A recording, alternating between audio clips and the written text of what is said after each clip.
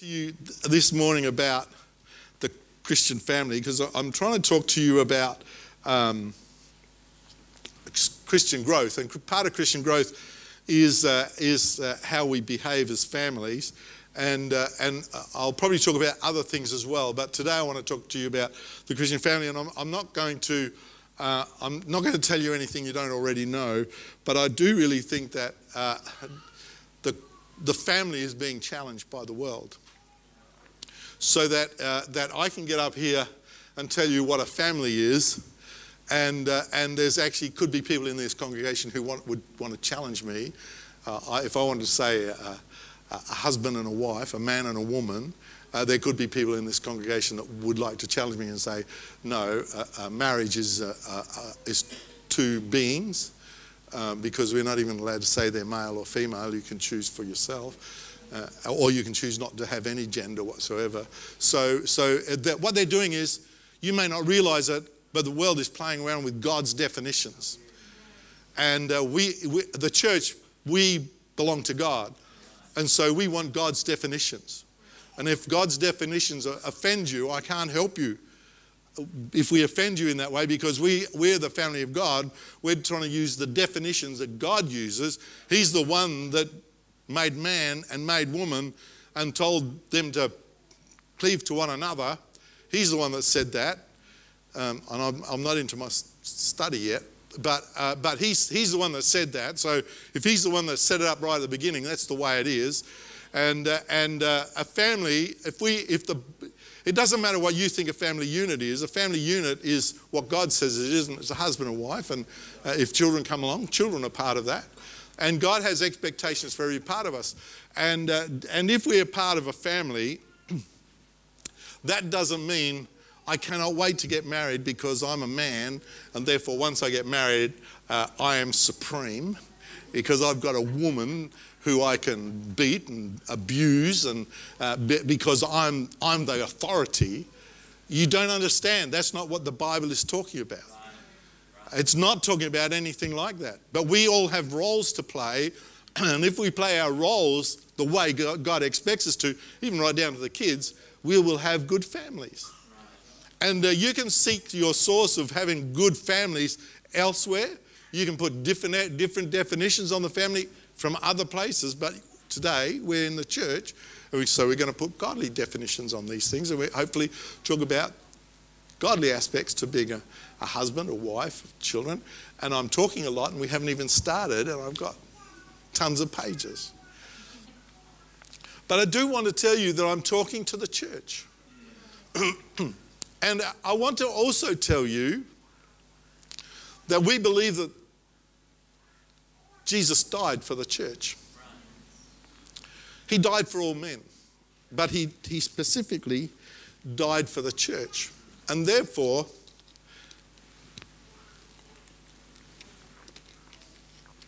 as Christians, the death, burial, and resurrection of Jesus Christ is the most important thing. Of all the things we talk about, and I do feel like it's important to talk about the family, but the most important thing that we need to understand as Christians is the death, burial, and resurrection of Jesus Christ, because he gave his life that all men might be set free from their sins. And there's only one approach to God, and that is through Calvary. There's no other approach. And Calvary declares how much we love that he loves us. And that's why Christmas is another pagan festival that the church has embraced, but we're not particularly embracing Christmas. But we do say, you know, if you want to celebrate something at Christmas time, celebrate Jesus Christ. Because he's the one that paid the biggest price that we might be set free from our sins. And being set free from our sins feels good. Yes. The day I gave my heart to the Lord, things started to change in my life. And not everything goes perfectly after that. James knows everything's perfect, but this is the best life. I don't want to pick up those old things I laid down. I don't want to take those things up again. And we as Christians, we actually believe there's a way of appropriating Calvary, the death, burial, and resurrection of Jesus Christ, to our lives. And we believe that's through repentance, a determination in our minds that we're not going to sin anymore, that we're going to follow the ways of God. It's a decision we make, but it's a decision that is seen in our behavior. So that when I repent of my sins, I'm not going to do the things I used to do. But my sinful nature is still in me, so it wants to do it. But I need to yield myself to God that he can overcome the sins in my life. We don't wait until we get perfect to come to Jesus. We come to Jesus in the mess we've made of our life and say, God, help. And when we do that and we say, I want to stop this, I need a change of life, God, that's repentance. And when we repent, Acts 2:38, if you want to put it up there, Madison, I don't know whether you've got all those other scriptures, but Acts 2:38, Peter was talking to them on the day of Pentecost, and they said, we've crucified the Lord of glory, what shall we do? And he said, repent. Be baptized, every one of you, in the name of Jesus Christ for the remission of sins, to wash away your sins. So we actually believe that if we want to be in right standing with God, we need to repent of our sins. We need to be baptized in Jesus' name. And there's a purpose for it, to wash away our sins. And so the sin issue is actually dealt with. We're covered by the blood of Jesus Christ. We appropriate his name to our sins in baptism. And then when we are baptized, we'll receive the gift of the Holy Ghost, speaking with other tongues. And so we actually believe on the day of Pentecost, they spoke in languages they didn't know. People heard them speaking in languages. They actually understood some of those languages, but they couldn't understand. How come he's talking in that language? Because he doesn't know it. And yet they were speaking in languages they never knew. And when that happened, we believe that what happened was God filled the emptiness of our hearts. And we were filled with that unsatisfiable satisfaction. And he transformed us, and he gave us the ability to overcome temptation, to live above sin. Not perfect. We fail him at times. But when we fail, we say, God, I'm sorry. But he's given us the want to, and he's actually given us the ability to resist temptation. And it feels good. And we need to hang on to it all our lives. We need to be a part of this all of our lives. So the best thing, if you haven't experienced the salvation plan of Jesus Christ, according to the scriptures, you need to start looking into it. And I'm not talking to people, I'm talking to the church this morning when I'm talking about the family. I said all that to tell you this. I'm talking to the church about the family and our responsibilities. And as people, there are a lot of influences in our lives. Peer groups, business associates, our friends, our church, but there's no more, nothing affects us more than our families. That is what causes us to be who we are. It's very sad when I look at my kids, and Daniel's got some good qualities, and he's got some poor qualities. And I don't want to tell you this, but some of the poor qualities I see in me. And when I see him doing things, I think, wow, that's just like his dad. I don't say it out loud. I usually say, it's Ellen. Mind your business. And then Fiona, well, she's just perfect. And she's just like her dad as well. And it's the influence. There's an influence that comes into our lives. And one of those strongest influences is the family. And so families are important. And in God's economy, families are highly important. In fact, God made the family before he made the church. And if we don't have strong families, we will not have a strong church. The church, the family, it's all tied together. But our highest priority is our families. Even so than the church. The church is secondary to God, to our families. He wants us to raise good families, and if we raise good families, we'll have good churches. And not only good churches, but we'll have good communities. We'll actually be part of a good nation. But while the nations are tampering with the family, they're doing damage to our morality. They're doing damage to everything. So I think we better start, Madison, before you nod off. Genesis chapter 2. She's got a lot of scripture. We've got 45 minutes, and I don't know how I'll get through it all. But we'll see what happens. Genesis chapter 2, verses 20 to 24. Lolita, would you like to read that for us, please?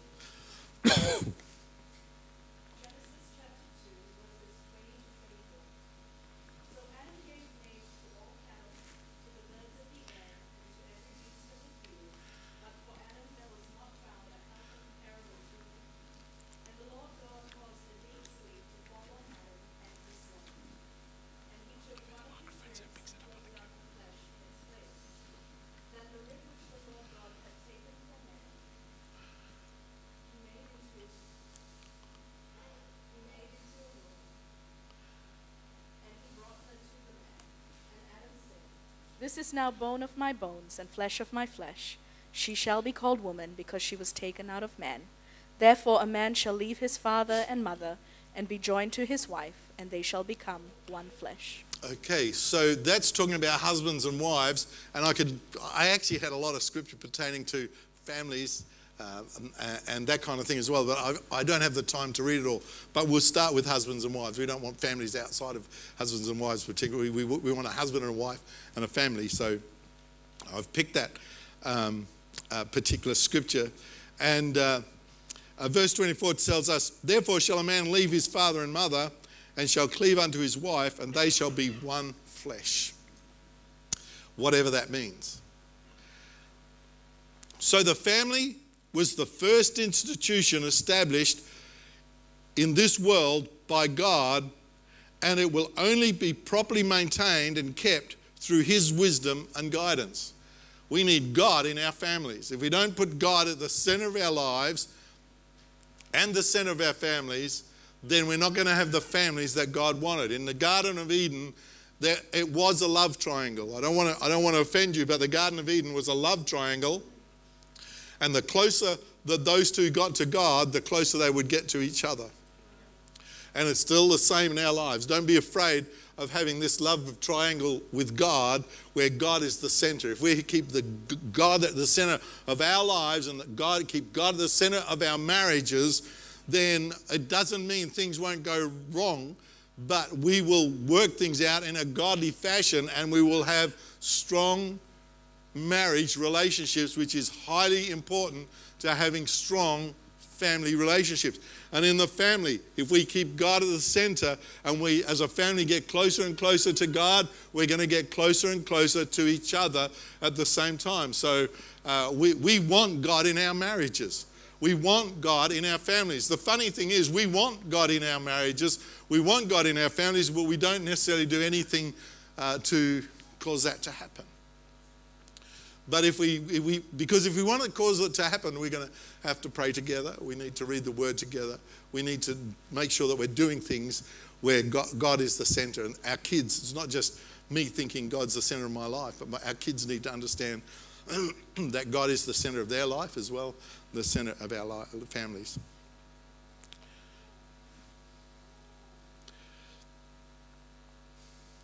And old-fashioned morality and godly principles will only be maintained in our families if we submit our families to the Lord. It's not just going to happen automatically. We have to submit our families to God to see God moving in our families. It's been said, destroy the family and you will destroy the nation. Now, I don't know who said it, but when families aren't strong, nations go downhill. I don't want to offend Australia, but I think Australia is not where it was in the 50s.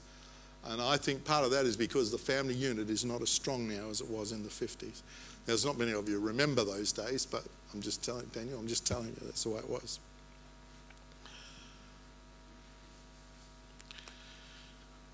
And in the scripture, the Lord laid down principles of submission, leadership, authority, responsibility in the family. He laid down those things in the family.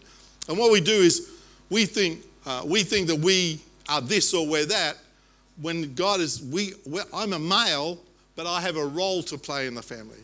And I need to understand what my role is. And if I can understand my role, I will have a better family.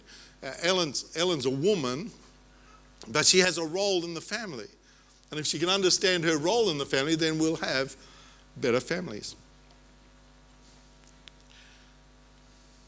And as we conform to the principles of the Word of God, our own personal character will grow and our family relationships will develop at the same time. I'm trying to talk to you about how to grow in your Christianity, and it'll come about as we grow in our families.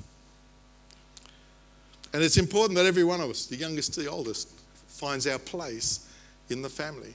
We need to find our place. And if you're in a broken family, you're still in the family of the church. And these things are effective. So, what is a family? That's the first question I want to ask you. What is a family? And in answering that, I've put Christ when we're talking families, we're talking Christ. If I don't talk about Christ, I'm not being honest about what a family is, because Christ is a part of the family. 1 Corinthians chapter 11, verse 3, please, Madison. 1 Corinthians chapter 11, verse 3.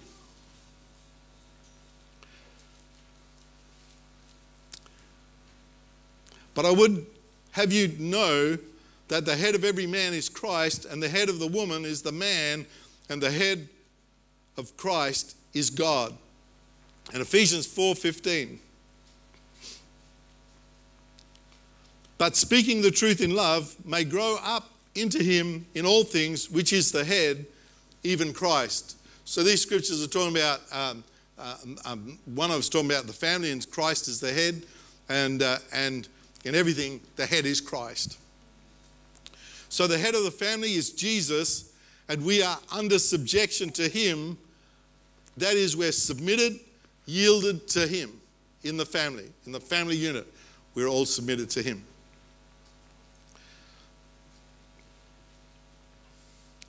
Now, it is the man's responsibility to take the headship role of his house. It's the man that is to do that. And so it's when the wife is taking the leadership role in a family, that's not the way God made it. She may be a better administrator. She may be more organized. But in God's economy, he has said that there's a structure in the family, and we need to come under his structure. It's not talking about it. Our family wouldn't function without Ellen. Ellen's the supervisor, the dictator, she's everything. But she actually understands the headship of Christ and the authority of the husband. And so these things, we're a team. A family is not you do this, you do that. It's a team. It works together. And husbands and wives working together is a good thing. In the ministry, well, I believe in ministry teams. I don't think I can't be the pastor if Ellen's not with me 100%. And so we're in ministry, we're a team. And I can't understand if Daniel was a minister and Fiona I'm just going to look after the kids. It's not going to work. Hampson's a licensed minister. If Joy's not part of that, it's not going to work. And in actual fact, when we go around visiting other churches, they want to see our wives as much as they want to see us, because we're a team.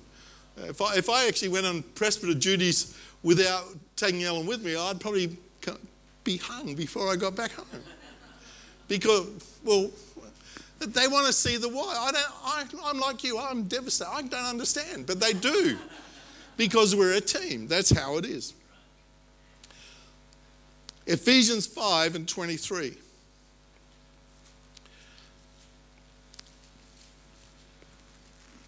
You can tell I'm hoping that my voice will hold out.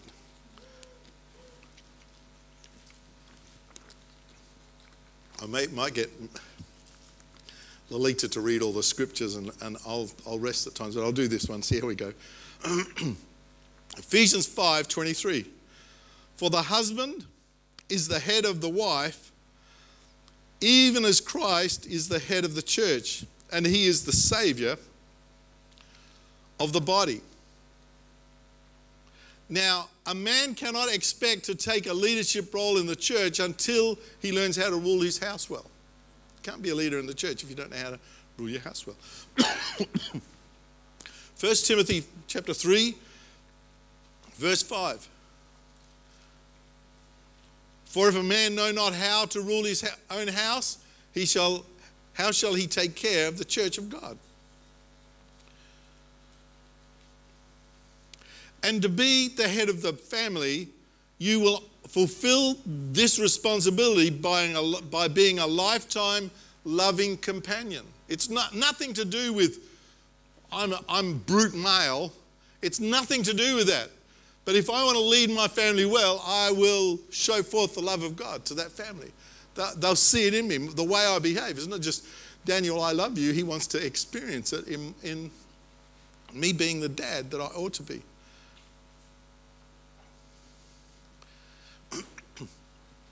Ecclesiastes 9:9.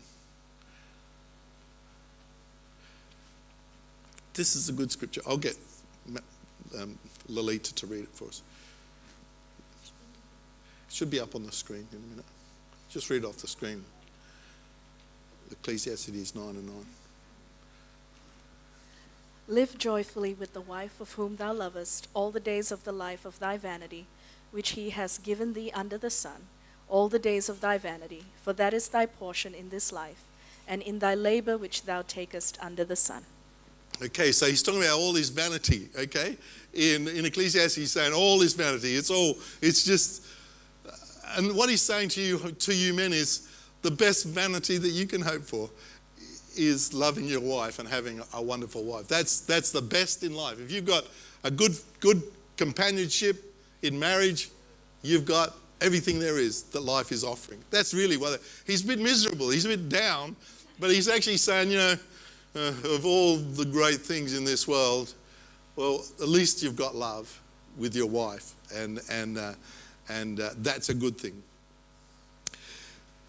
Colossians chapter 3, verse 19 tells us, husbands, love your wives and be not bitter against them. And in verse 21, it tells us, fathers, provoke not your children to anger, lest they be discouraged. So Scripture's telling us that we need to be loving towards our wives, and we need to be actually loving towards our children. And again, men, we know how to press buttons. Kids know how to press the buttons of their other siblings. But parents know how to do it, and husbands are very good at pressing the buttons of their kids. But it's not becoming. Because when you push the buttons of your kids and they retaliate, then you tell them off because of their behaviour. You're the one that's causing the trouble, not the child. And so when you do it, you are very discouraging. Now, sorry Daniel, but when I was in Adelaide, Daniel, you won't believe this, but Daniel was probably about that big. And we used to sit down the front, and Daniel was allowed to sit there nicely. But the people back further, people about like where you are, he'd be here, and he might be on Ellen's just here, and you're pulling faces at him. I know you're pulling faces at him because he starts to giggle. And so what you're doing is, you actually, it doesn't take you very long to understand, he's now in trouble with his dad. So I take him out and I smack him for not behaving in church. Because I want him to behave in church. Do you remember that? You wouldn't, you was too little. But I'd take him out and smack him because he's not behaving in church. And I'd come back in and you'd actually feel really rotten. Okay, because he's actually got a smack. It was back in those days, by the way. He got a smack for your bad behaviour. But parents, we need to be very careful how we provoke our children.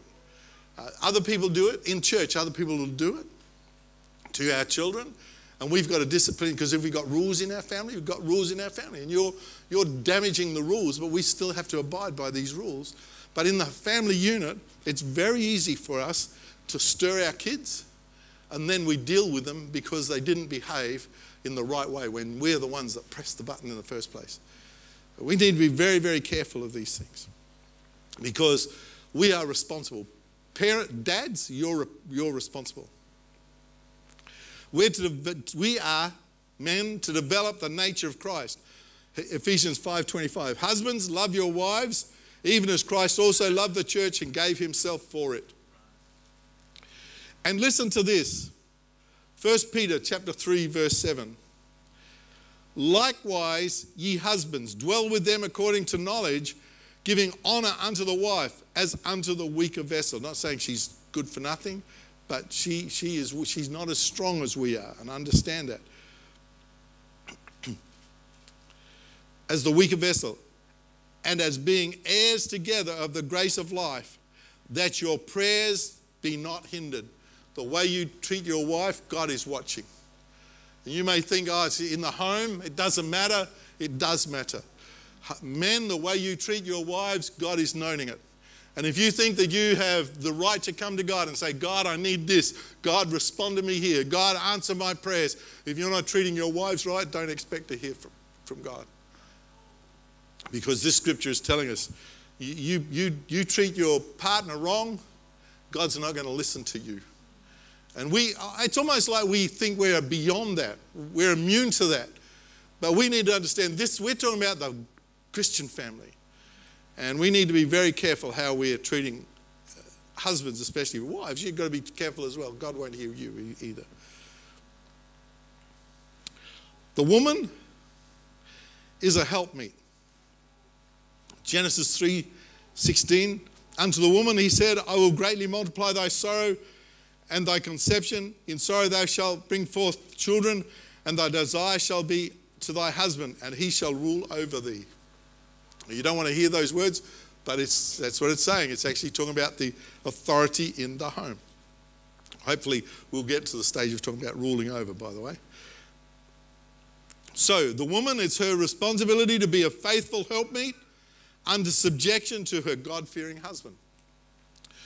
And even if your husband is not God-fearing, you still need to come under subjection to him, which is not easy. Let me just say at the same time, God does not expect any wife to live in an abusive relationship, nor any husband to live in an abusive relationship. And there's more than brutality, physical brutality. There is mental, emotional abuse that can go on as well. And so we're part of the church. In God's economy, he does not expect Lolita to be abused emotionally or anything by her husband. And if you think that I'm the head of this house, I can do what I want, I can say what I want, but you cannot do it. And so she does not, Lolita, you do not have to live in an abusive relationship, because that is not the Christian family unit. You can scrub it off the tape afterwards if you want to, Daniel. I'm not sure if it's violating UPC bylaws or anything, but I do not believe anyone has to live in an abusive relationship. Children don't have to live in an abusive relationship. In fact, you understand this day and age, if there's children being abused emotionally, physically, whatever, and we're suspicious of it, we have an obligation to report it to the police. Not just the minister. Every adult in this room has a responsibility, according to Victorian law, that if you think a child is being abused, you have a legal responsibility to report it to the police. So, just because we're Christian does not mean husbands, we can abuse our wives. There's nothing in Scripture that tells us that. Proverbs 31, verses 10 and 12. Proverbs 31 is about a good wife, by the way. But we don't have time to read it all. Proverbs 31, verses 10 to 12. Who can find a virtuous woman? For her price is far above rubies. The heart of her husband doth safely trust in her, so that he shall have no need of spoil. She will do him good and not evil all the days of her life. That's fantastic. And let me tell you, there's some wonderful wives in this church that are just like this one that's described here. A wife comes under submission to her husband. Ephesians chapter 5, verse 24. Therefore, as the church is subject unto Christ, so let the wives be to their own husbands in everything. So we expect our wives to be under subjection to the husbands. in the church. Now, I've told you before, I don't know how long since I've told you, but Ellen is under subjection to me. And that's a choice she makes. I cannot do anything in this world to bring Ellen under subjection to my authority. I have no power whatsoever. I can beat her, but that doesn't mean she's under subjection. She may do as I'm saying, but she's not under subjection. Subjection is something you give, so that when a wife is under subjection to her husband, she is giving him the right to be the decision maker in that family. She's coming under subjection to her husband as the head of the home. And if she'll do that, then it'll run well. And even if the husband is not serving God, her subjection to him has a great likelihood of bringing him to the Lord, because of her just willingness to listen and not be offensive to him. And when he's making decisions that are not against her Christian principles, she's under subjection to him. So subjection is something that Ellen gives to me. It's not something that I can take from her or from anybody. Do you understand what I'm saying? So it's a choice of a woman to come under subjection to anybody.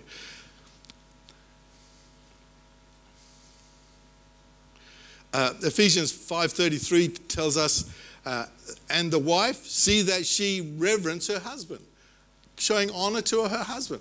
Now, the thing is, I'll be honest with you, I'm a disaster when it comes to being a husband and a dad. I'm not really very good at it. But you get with Ellen and just try and get a few things out of her about how bad I am. Now, I don't know whether you've talked to her lately, but I don't think you'll get one word of badness about me from her. She may tell you he's a darling, he's so sweet. You know, she might not get down to the nitty-gritty, but she just tells you things like that. But she will not criticize me, because what she's doing, she's honouring me. She knows warts and all about me, and yet she still speaks kindly to me. She speaks when she's with others. You think that I'm a gem. But that's just her reverencing her husband. It's something she does. She doesn't feel intimidated. She's just happy to do it. And that's what God is looking for. And 1 Peter 3:1-2 talks about if you behave that way, you may even win your lost husband at the same time. Now, children are a precious offspring of the relationship. And it's a child's responsibility to obey his or her parents. Colossians chapter 3, verse 20. Children, obey your parents in all things, for this is well-pleasing unto the Lord. So children, not too many here, so I'll pick. Madison, boys, be under subjection. Obey your parents. It's a good thing to do. You need to honour your parents. Deuteronomy 5:16. Honour thy father and thy mother, as the Lord thy God hath commanded thee, that thy days may be prolonged, and that it may go well with thee in the land which the Lord thy God giveth thee. Proverbs 1:8. My son, hear the instruction of thy father, and forsake not the law of thy mother. Proverbs 13:24. He that spareth his rod hateth his son, but he that loveth him chasteneth him betimes. So we would say to you, be careful how you discipline your children in this day and age again. But the Bible's not talking about belting your kids. But correction, there's nothing wrong with correction. According to God, there's nothing wrong with correction for your child. And I think that this generation now that's raising children has quite a challenge to discipline their children in a way that's pleasing to God, but also acceptable to the community. I was raised, my children were probably the last generation that knew how Dad could smack. But I don't know whether they can remember. He can still remember, okay. But correction, it's called correction. And if in those days, if you smack somebody, they'd remember it and they probably wouldn't do it again. Proverbs 10:1, the Proverbs of Solomon. A wise son, this is what he says, a wise son maketh a glad father, but a foolish son is the heaviness of his mother. So you do as your parents ask, they will be proud of you. But you be disrespectful, disobedient, you're an embarrassment. That's what it's saying.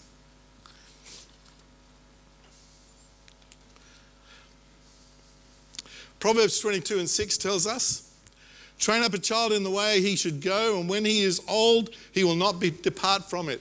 And that simply doesn't mean if we raise our children in the ways of God, they are obligated to walk in the ways of God.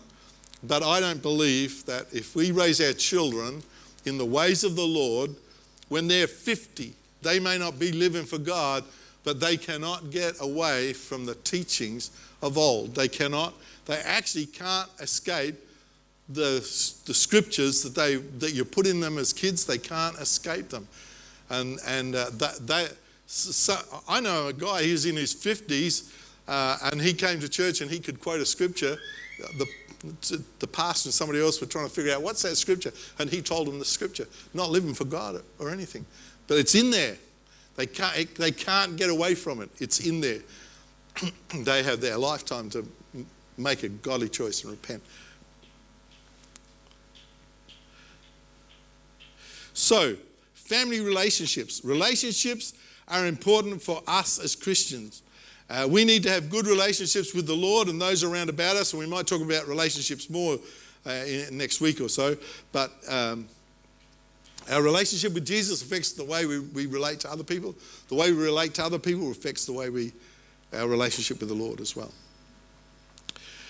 So, I want to talk about the relationship of husbands and wives. I'll talk about men and women, husband and wife, but I want to talk about this in context of relationship. And as I said before, the best marriage relationships incorporate Jesus in them. You know, if Jesus isn't the head of your house, you're off to a bad start. And when we talk about women being under subjection to their husbands, in Ephesians 5:23, Ephesians 5:21 tells us, submitting yourselves one to another in the fear of God.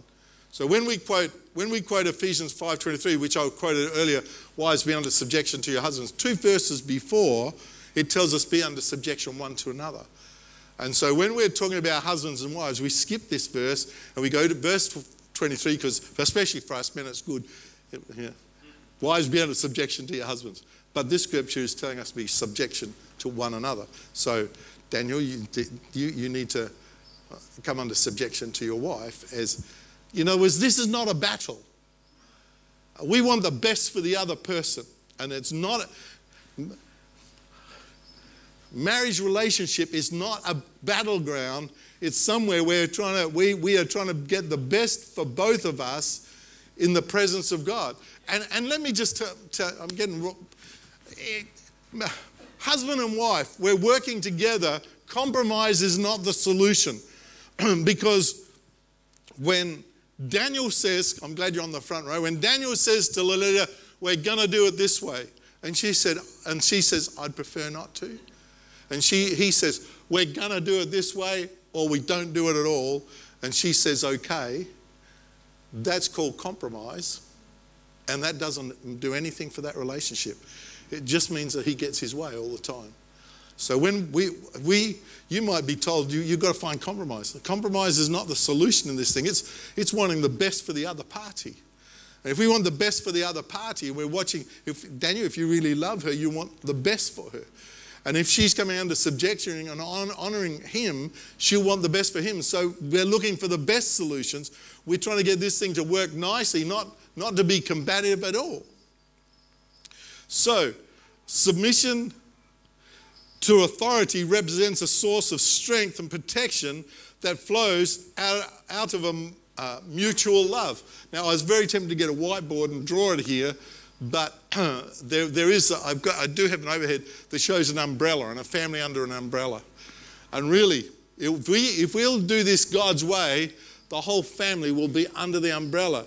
But if the husband steps out, this is not going to work right. And if the wife steps out, it's not going to work. If the children step out, it's not going to work right. But we need the covering of Jesus Christ over everything we do in the family. And so we need to have an umbrella, and we stay under the umbrella of the covering of God. And submission to authority represents a source of strength and protection that flows out of a mutual love.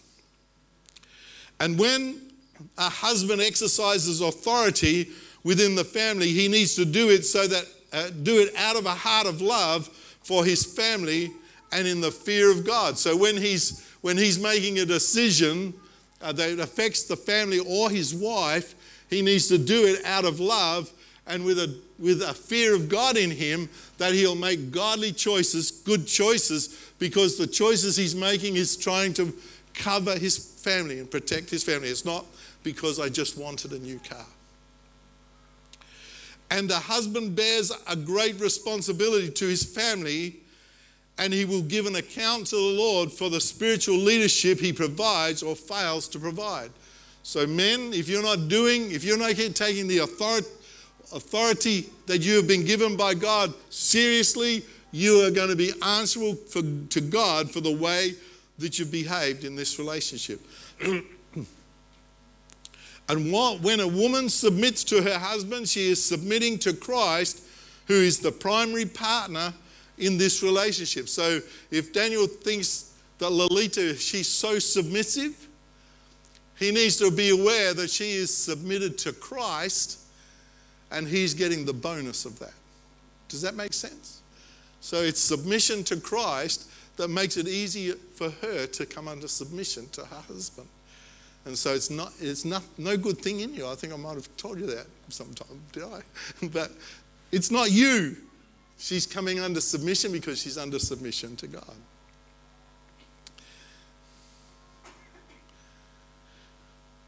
And as I said before, male headship does not give a husband the right to bully or abuse his wife. It's not talking about that at all.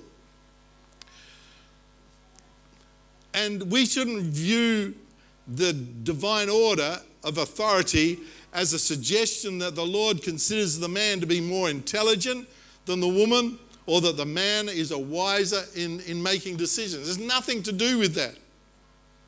Marriage is a partnership. And so when we've got a decision to make, Ellen and I will bounce things off of each other, and we'll try and come up with the best solution. But when a decision has to be made, and we're not sure, but a decision has to be made, we don't just decide, well, we'll skip that decision. Somebody has to take responsibility. Now, we talk about it together and we come up with a solution, and we make a decision and then find out that was the poorer choice of the two. Somebody has to take responsibility. And the men, you need to put up your hand and say, it's my responsibility. Because a family is not a two-headed being. It's a system that's been created by God, and somebody has to take responsibility. So it's not a question of what great ideas we come up with, but who's responsible for the circumstances of the family. Somebody has to take responsibility. And if Ellen says, I'll take responsibility, our family is not functioning. It's dysfunctional, because I've got to put up my hand and say, it's my responsibility. I'll take responsibility for this. And so, therefore, if the outflow of finances is greater than income, I'm responsible. Whether she's, the better bookkeeper, I'm responsible. Somebody is responsible for the decisions of the household. And when it comes down to it, if we're in the courtroom of heaven, on trial for our family relationships, God will want to know, Philip, your responsibilities. You're the one that's responsible. Why did you let this happen? It's as simple as that. It's not a power thing. It's just somebody has to take responsibility. And God has said it's the man that's going to have to take the responsibility.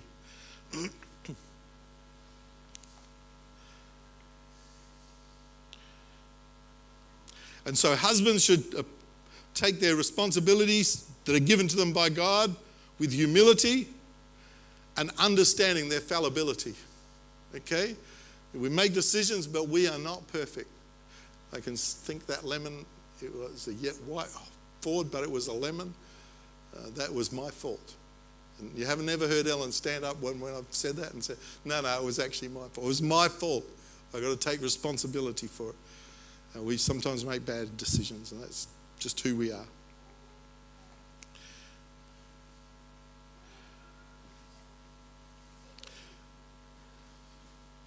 And we need to understand storms will come.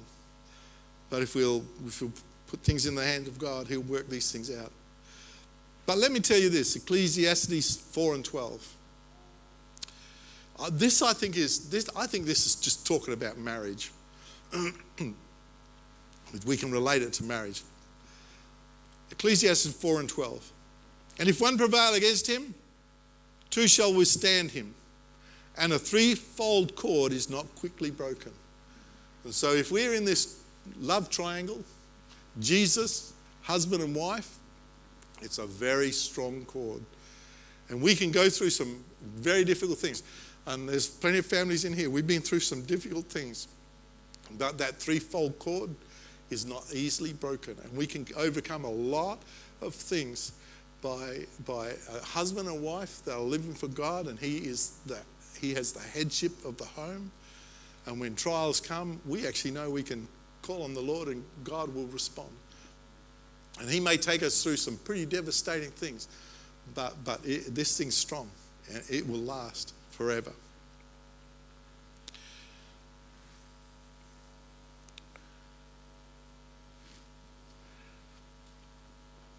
Okay, I just want to, I've mentioned it before, but love is an important aspect of relationships.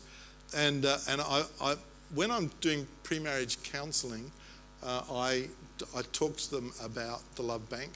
And I'm not necessarily an expert on it, but let me just say that I'm going to pick James because he won't know what to do, but James comes into the church. He doesn't know anybody. He comes into the church and people treat him nicely. And so when people treat him nicely, he thinks, you know, they're nice people. And I think I'll come back to the church because they seem to be nice people. He might be seeking God, but he likes being around the people. Well, what happens is the way that we behave toward him, we put deposits into his heart.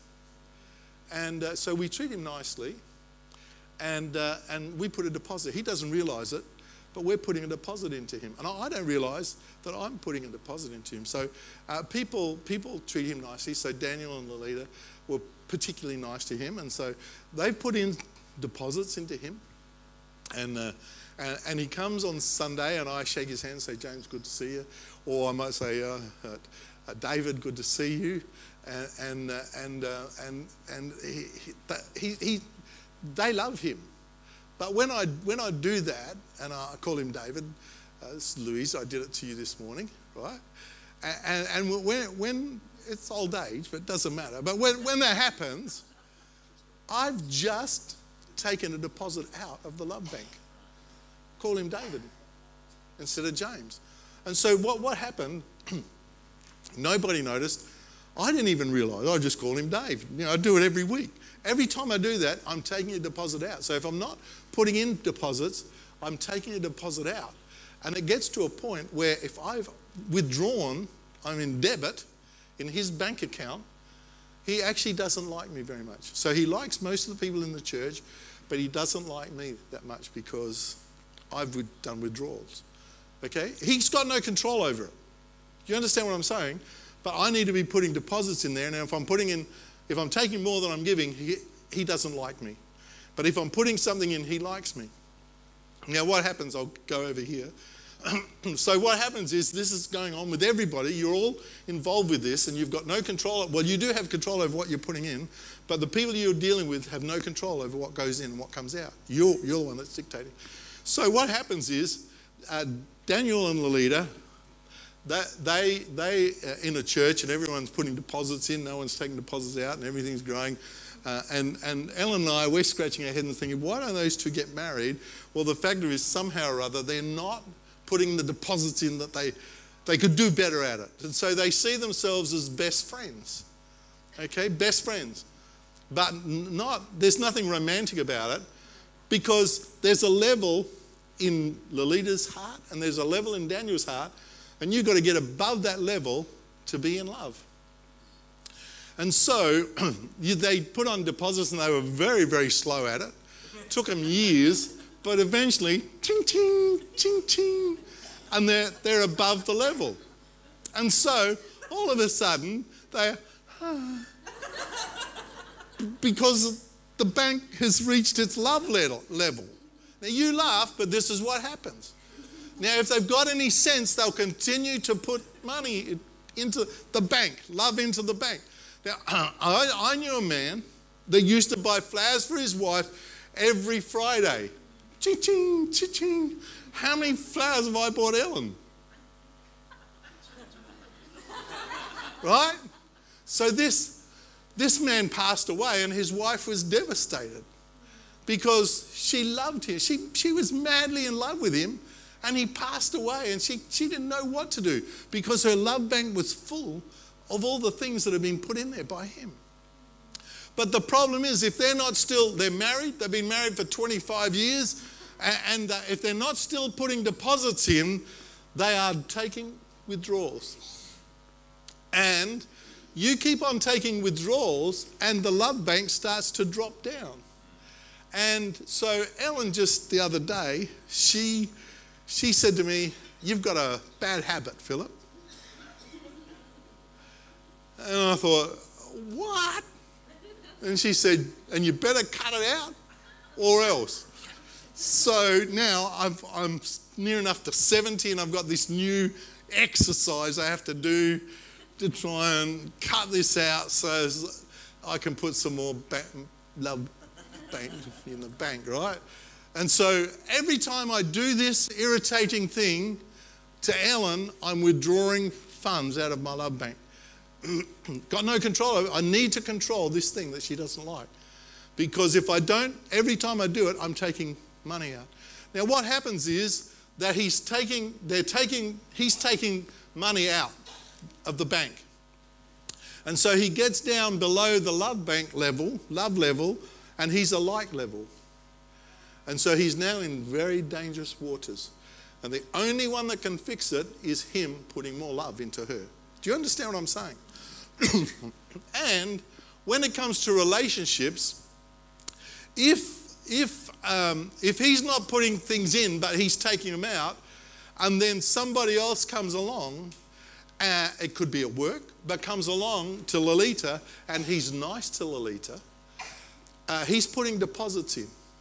And if he does enough nice things, he's bringing his balance up. He's not doing withdrawals, he's just putting the balance up. And he goes up into the love category, and he's dropped down into the like category, or getting down to he's just ordinary, or he's taken them all out and she doesn't like him anymore. This other one's hit the love bank and he's putting deposits in. There's a danger in those relationships. Do you hear what I'm saying to you? So we, as the church, I think that it's something that God has put into us. We don't control the love bank, but we control what goes in to other people. And in our families, husbands and wives, we need to work on our relationship. It's not, we've been married, seems like about 65 years, I reckon. 40 what?